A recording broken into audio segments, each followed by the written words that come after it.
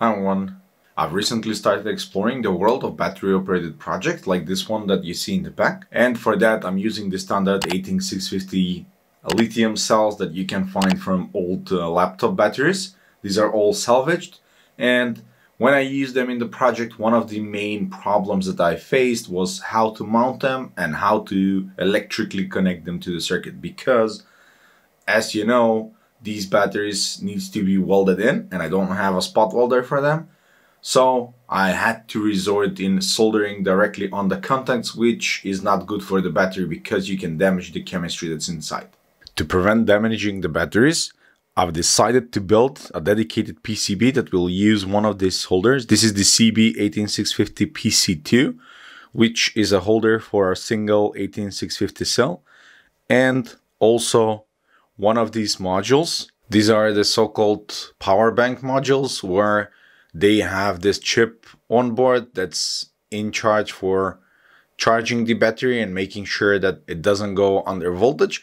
Additionally, because it has a USB as an output, it can also deliver 5 volts. So the entire project can be powered directly with the single board without needing any stepping up. These modules are typically used in power banks like this, where you have the module on one end of the power bank, and then you have terminals that are soldered in the case, and then you can place the battery inside, and now you have a power bank that you can use with not such a great capacity, but still a usable power bank, and that should be more than enough for our projects. These modules are extremely cheap, and I'll have purchase links down in the description, but there is not an easy way that you can mount this to the project and have the USBs accessible. So to fix that, I've partnered with PCB, which are the sponsor of today's video, to build a dedicated PCB that will carry this holder and also will have a mounting place for these charger boards. So let's see what we've got. We have few extra, so a pen. We've got these 2 rulers where we have all of the footprints. Thank you for that. We have some nice stickers, and most importantly, we have the PCBs. Now let's open them up and see how they look. At the moment, PCB is currently running a special promotion on 4 and 6 layers PCB because they moved to a new factory and now they have greater capacity. So if you're in need of such PCBs, then be sure to visit their website, pcbway.com, and check on the awesome product that they have. And here is the board. I must say that they look absolutely beautifully in this white silk screen and black printed text. Immediately, what I can notice is that I should not have made this in copper. I have markings here B1 and B2. These are for the battery holder. Let's see if that fits. Yeah, that fits perfectly, but you can't really read that on the copper layer. So it would have been nicer to be on the actual silk screen instead of the copper, but that's not an issue. And here on the left, you can see that we have a lot of positions to solder stuff in.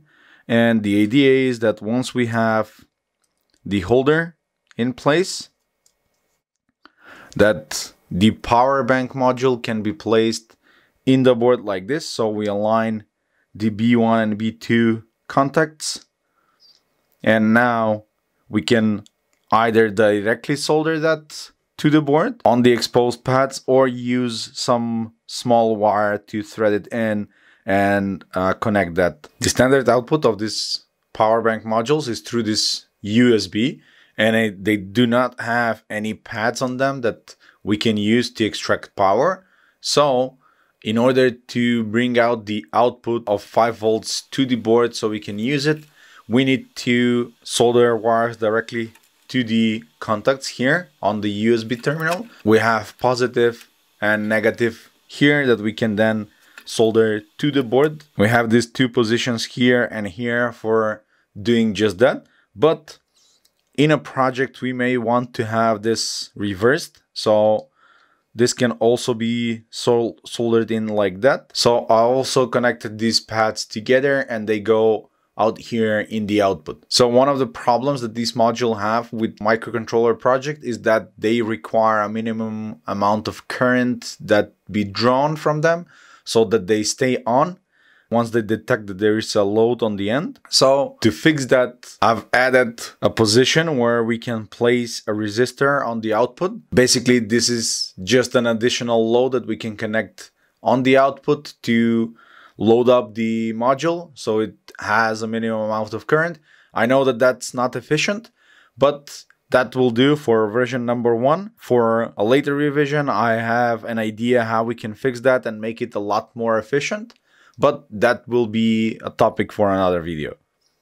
Now, let's try and solder one up and see how that goes, and see if we can solder the wires as expected here on the terminals and see how the final product looks. One thing that I forgot to mention is this J1 position here.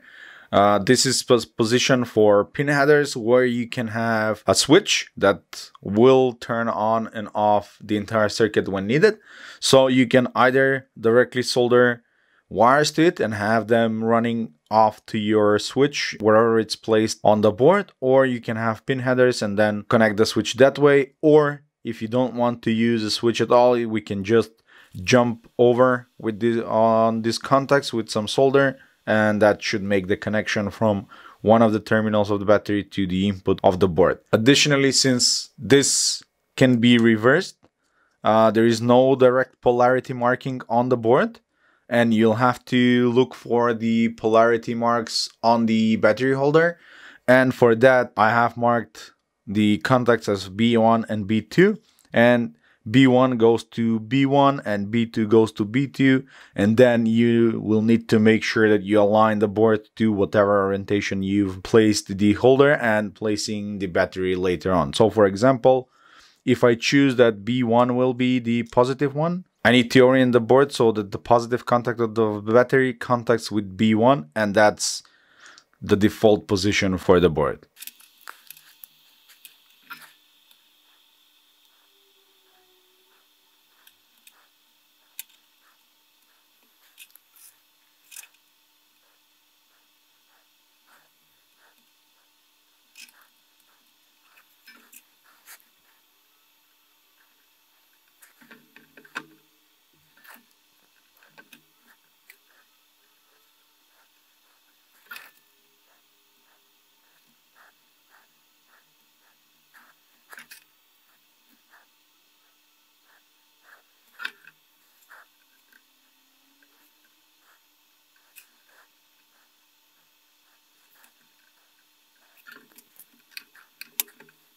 Okay, so here is the finished power bank.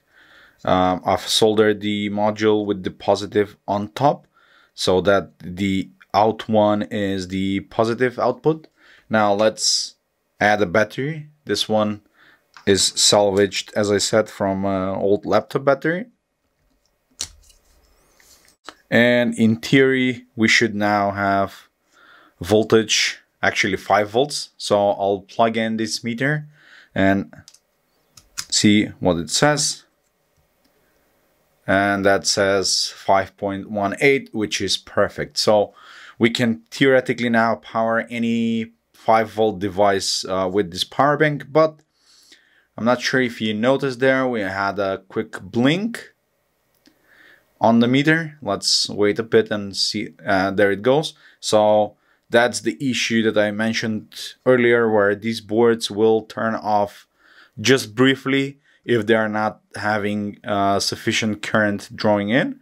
So first, let me check what's the output voltage here on the board. I'll use my multimeter. Let's verify that the output works as expected. I'll have the meter here connected, so out 1 should be positive and out 2 should be negative. We see the 5.1 volts out on the output, and theoretically we can use any of the remaining terminals here because they are all tied together. So all of these on the left are positive and all of these on the right end are negative. So we have multiple choices to add and remove wires as we need on the project.